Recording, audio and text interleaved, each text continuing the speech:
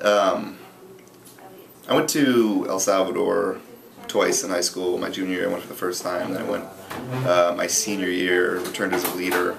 And I would say that out of all the experiences I ever had at prep, everything that I saw, what I learned and what I experienced in El Salvador were the most formative experiences I've had at this school. I think what that taught me about social justice, from firsthand seeing it in action and understanding what poverty is, what violence is, what it really means to be poor, that taught me more than anything else, that I could have read or that I could have experienced here in Fairfield County. Because we have poverty in Bridgeport, 10 minutes away from us, but you can't even call that poverty compared to what you see in El Salvador. So I think as a young person, seeing that, it really changed the way I think about how we live here, and just how